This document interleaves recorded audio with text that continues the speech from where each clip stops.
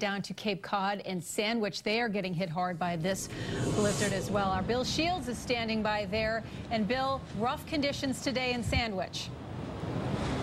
Well, I think the main issue right now is the wind, and we're protected by this building right here. But let me give you an idea of what I'm talking about.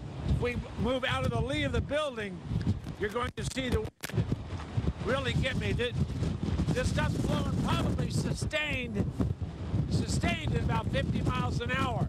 I would hesitate to guess as to some of the gusts.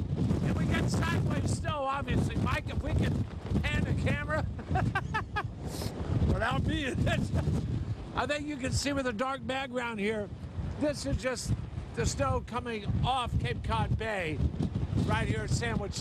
This is Town Neck Beach. You can see the snow is just blowing sideways, so it's a little crazy in here. But everybody is, like Roby said, everybody's staying pretty much off the roads. Just trying to weather this thing, as we heard Danielle say and Barry, that wait until about 6 o'clock, and maybe that's kind of the witching hour when things will get a little bit better. But for now, it's just a matter of here on the Cape, all of the wind, snow's not accumulating too much, but that is obviously an effect of the wind, and the inland area right inside would probably get upwards of close to 20 inches of snow.